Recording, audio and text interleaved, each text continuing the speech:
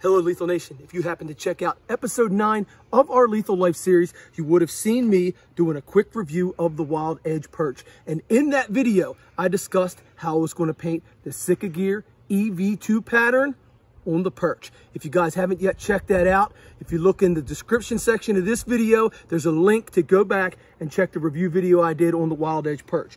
But now let's get to talking about how to paint this EVII pattern like I've done on this arm right here, on that perch. First thing you guys need to do, I went to Walmart. This is just basic gloss white. That's gonna be the last color you add. You're not using a whole lot of the gloss white color. Second color I use is the Rust-Oleum Camouflage Tan color. This is the lighter of the two tans.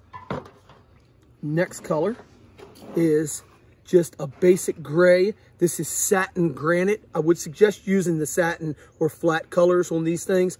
Satin granite from Rust-Oleum. And the last color you will use when painting the EVII pattern is this satin espresso, also bought at Walmart. Now, let's get to step 1. I'm not going to repaint the step because it's already the gray color. So what I'm going to do is just do the accents on that. The first thing I need to do is hang this Wild Edge perch up, and I'm going to throw a gray base coat on it.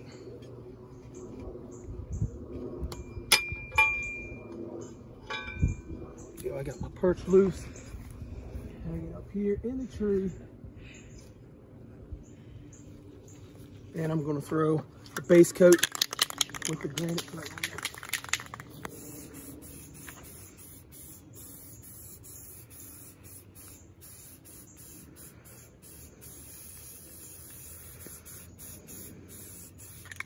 So once I get a couple coats on this, I'll come back in the video and I'll show you guys how to do the next step. Well, here we go. We got a nice gray base coat, granite to be exact, on our Wild Edge perch. And now we're going to start painting the EVII pattern details. First color you want to use, you want to start with your darkest colors. This is a satin espresso. This is a 99-cent loofah from the Walmart. I know I keep telling you I bought this stuff at Walmart. I am in no way affiliated with Walmart. You could get it at Dollar General as well. So just gonna spray a little bit of paint in there. Give it a little dabby dab. Now I'm using this metal pan. You can use paper plate, plastic bowl, anything like that. And you're just gonna go through and dab that brown, just like that, with the loofah all over the project. This is a little different than painting some other things because it's got a lot of cracks and crevices, but if you take your time, you'll be able to get that brown color saturated on your sponge and then all up inside those little areas. So I'm going to finish painting this on, let that dry, and we'll be back with you. Well, there we go. We have our brown installed. Doesn't look much like EVII yet, but stick with me because it will. Okay, next color. We're going to our camo tan. Same principle. Fresh loofah, fresh gloves, so I'm not getting sticky mess all over anything.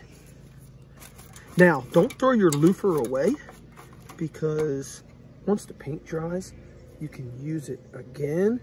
And as you can see, it's really starting to look like something here. Get that on there.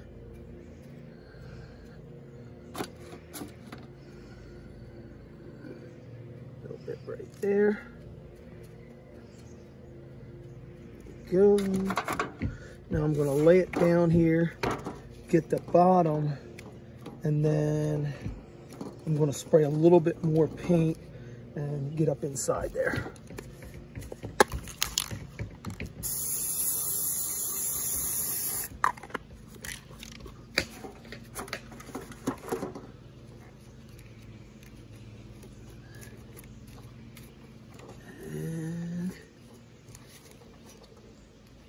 There we go. We're good. We're gonna let the tan dry. On to the next color. So as you can see, our tan is all dry. New gloves. What I did was I turned my pan inside out here, so I have a little valley there to spray some white in, and this is an existing loofah that I used for white previously. So same step. Now the white, you don't need as much of the white, but this is what really gives it that EV2 pattern, is when you hit it with the white. But like I said, you don't need as much, but don't freak out because you really can't screw this up. And if you put too much of a certain color on there, then all you need to do is spray it back in the thing and go over with the color. It's not gonna hurt anything.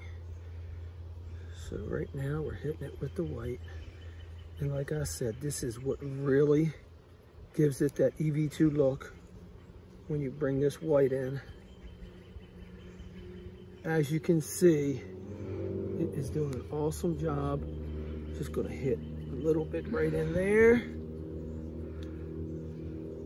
That's enough. I'll hit some on the back here. Same way, not too much, just a little white. Like I said, don't be scared if you get too much in one area and you don't like the way it looks. Go respray your tan or your brown or your gray, and you can go over top of it. You can't mess this up. So let's hit this side real quick.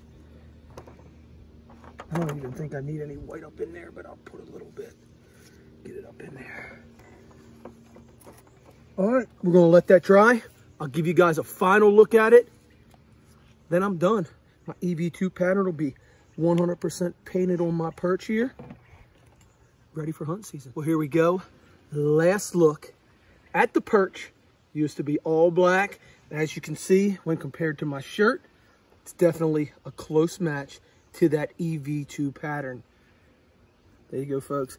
If you have any questions, feel free to contact us. And this is what we do. Living lethal 365 days a year. If we're not catching and killing something, we're getting ready to catch and kill something. Till next time, this is Wayne, and you know what we do. Get lethal.